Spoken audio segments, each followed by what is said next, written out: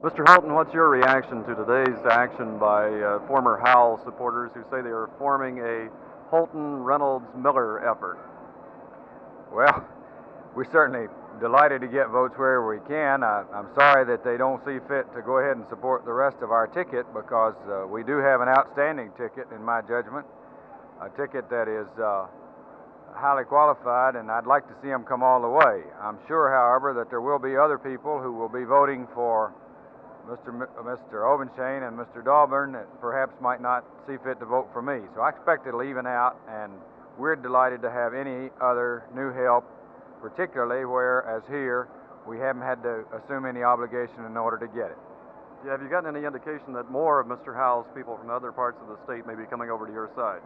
No specific names, but we do know of a lot of people who are dissatisfied as a result of the primary. A lot of people who supported Mr. Pollard, a lot of people who supported Senator Howell are dissatisfied and disappointed and have indicated that they will vote Republican in November.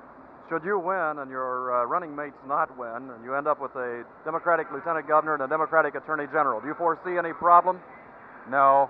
I much prefer to have our two running mates be elected, but that would not be a serious problem.